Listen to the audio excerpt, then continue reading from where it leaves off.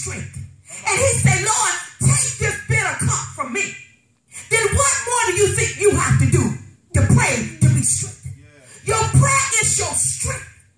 If I had to use a topic today, my topic would be, how long did you stay on the charge? Oh, wow. See, so many people use sail from the Holy Ghost because we don't charge up long enough with the Lord.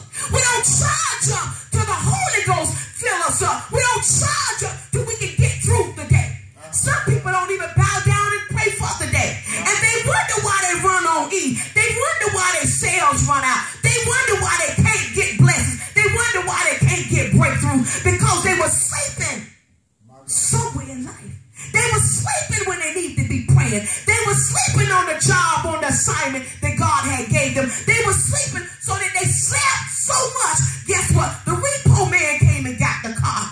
The courthouse sent out an eviction notice because they were sleeping on their prosperity, on their finances. They were sleeping because they wasn't in the word of God. The will of God. They was in the word of God.